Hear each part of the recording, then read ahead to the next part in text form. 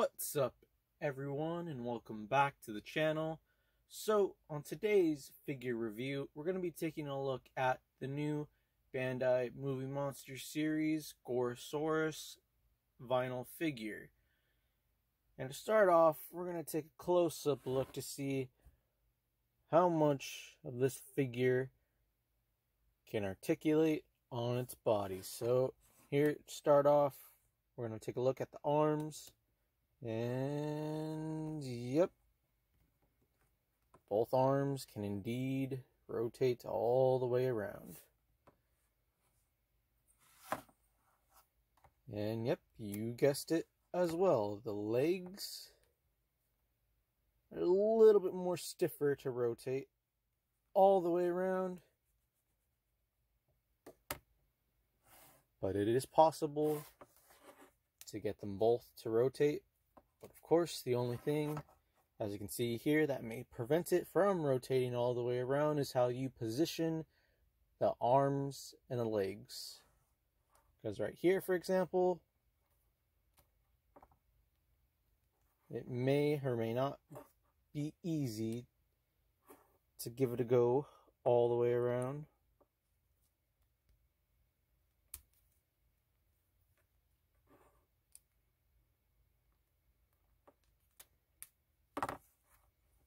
But, yep, that is it for the legs and the arms.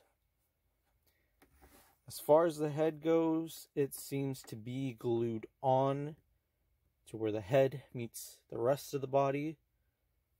So I would imagine that if it was not glued on, it would probably be loose at this point on the body.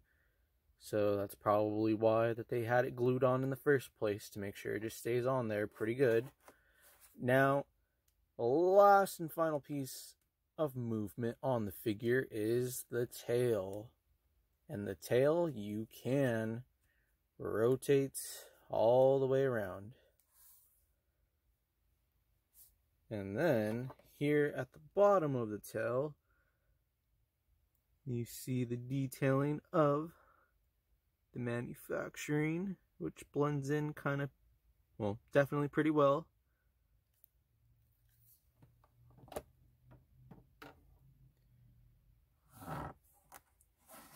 As far as the color scheme on this Gorosaurus figure, he's pretty much all green all the way around. And you'll see on some parts of his body where he'll have a lighter shade. Well, I guess the main portion of his body is a little bit of a darker green, and like right here to where his legs are right here at this point, and then his arms right here on this point. Pretty much the same on the other side, but what I'm trying to say is, like, you have some spots where it's a little bit of a, just a little bit of a brighter green.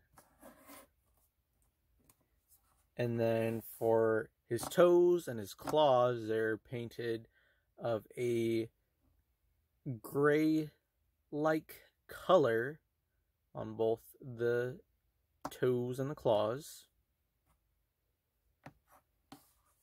And here, underneath on his belly, he has a very, very lighter shade of, I would say, of a yellow-green, or just a light green color, from his neck all the way down before you get to the starting point to where his tail can move. And he has that same colorization on the side of both of his legs, and then a little bit on the sides. And then, as you can see here, compared to right here and right there, there's some of that colorization at the bottom of the arm, whereas on at the top right here, the top of the arm, where it's underneath at the side of his arm. And then the eye is pretty much of the, like, the pupil is like, or the eye color. Pretty sure the eye color is a black color, and with the rest being white. And then for the mouth, he has yellow teeth and pink-ish gums and a pink tongue.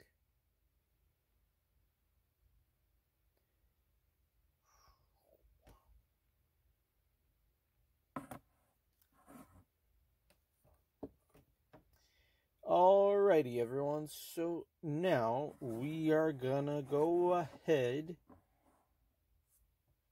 and move on into doing size comparisons with this Gorosaurus figure right about now.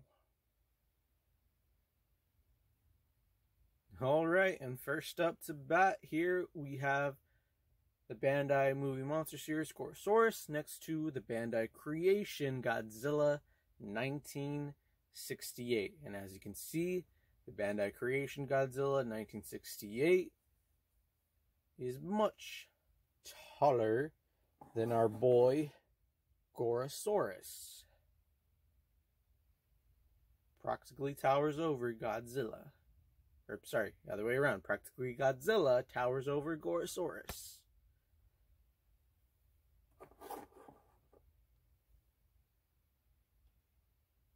Alright, let's move on.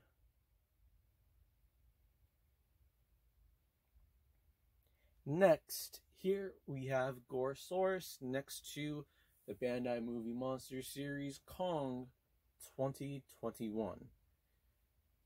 And I believe I have not mentioned this previously, so with this Gorosaurus figure, the tag of the image, I believe, is from the film of King Kong Escapes, to where briefly Gorosaurus has a small cameo in that film. But I would like to say, to identify this Gorosaurus as just in general the Showa era Gorosaurus. And as you can see here, to how this Gorosaurus from the Showa era rivals against the MonsterVerse Kong.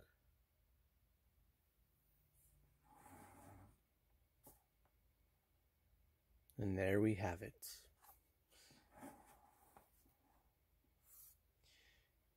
But yep, we're gonna go ahead and move on next.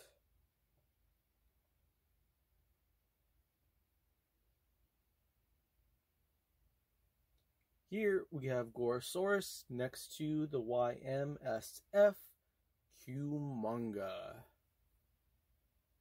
And as you can tell right away, Gorosaurus, much like every other monster that is taller than Kumonga, is pretty much, like I said, taller than Kumonga. At least this way. As far as going like that, well, you get the idea.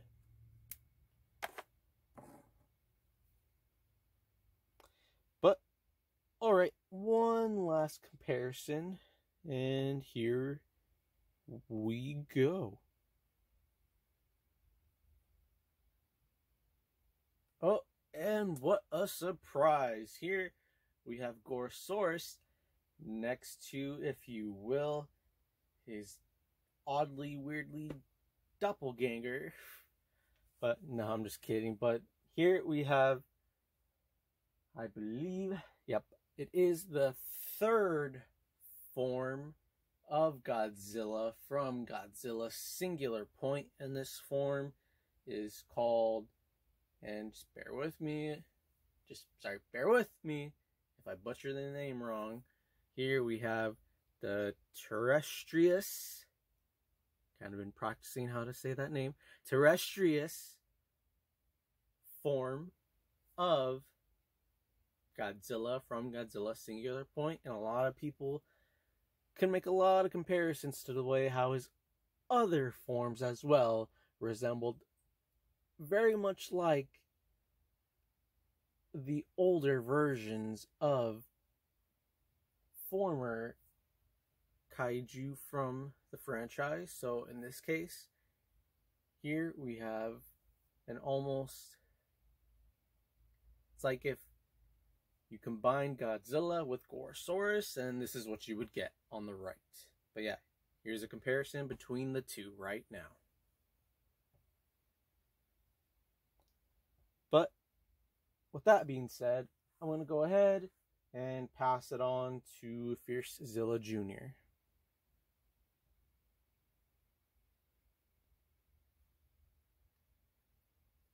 Alright, Fiercezilla Jr.